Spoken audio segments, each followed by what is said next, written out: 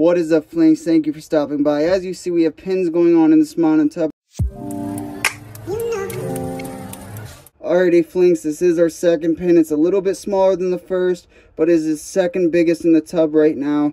It does not get much better than this, guys, I swear. When you have this much anticipation and it finally comes and you're seeing it, wow, the enthusiasm and the payoff is insane. Alrighty, guys, so the next one we have are these two pins here. I just spotted them today, so I'm assuming they just came up last night around something. They're kind of small, but they're pins, guys. If you guys are thinking about doing mycology, all I can say is do it.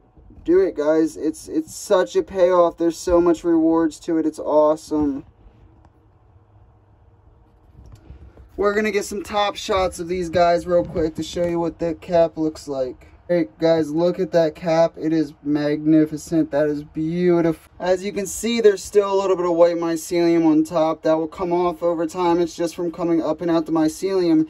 It's so crazy, guys, because these mushrooms are actually completely made out of mycelium, that white stuff you're seeing. And if you're wondering what those dots are, that's primordia, guys. That's what comes right before the mushroom does.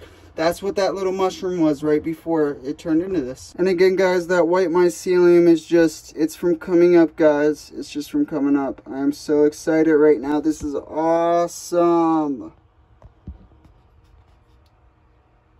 Like, this is amazing, guys. Let's do a little zoom out.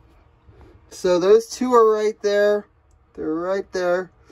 Then we have that one right here. And then we have that bigger one right there. Hopefully there's some more throughout the tub eventually. Thank you so much for watching. I'll see you next time. Peace.